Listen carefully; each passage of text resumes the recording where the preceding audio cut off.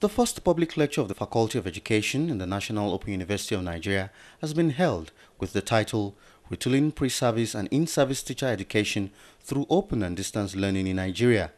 The lecturer, Professor Gidado Tahir from the Department of Educational Management of the University of Abuja, underscored the need for the education sector to change its thinking and not just its mind on the teacher training and mentoring.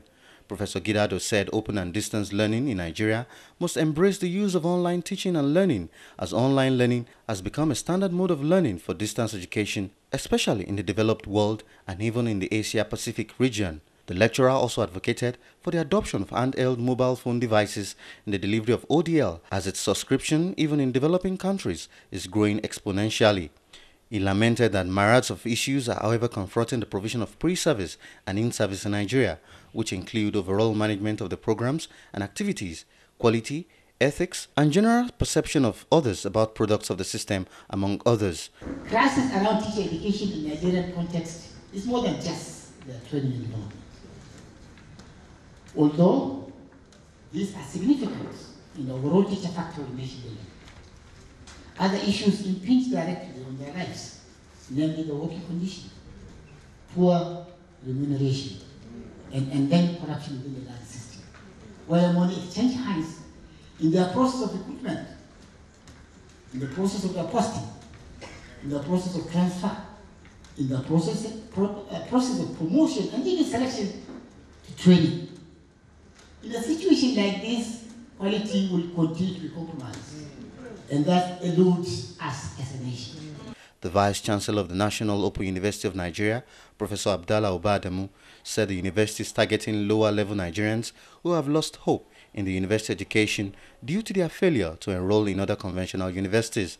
He said Nigerians doing menial businesses like cart pushers, auto mechanics, and the likes would have the chance to university education at NOUN to empower them to enhance better and more effective service in their respective businesses. NOUN came along with a new model of learning that nobody has ever encountered in Nigeria. In fact, in Africa, you determine the pace and the quality of your own learning. We only provide the infrastructure. And it is because of this fear that you have to learn yourself. That is what makes people a little bit afraid. They seem to think that a kidnapped person cannot become a PhD holder, but he can. And that is our target. People at the lower level, people all over the place. That is our target, to increase equity, to make sure that people learn and accept that education is the only key to peaceful coexistence.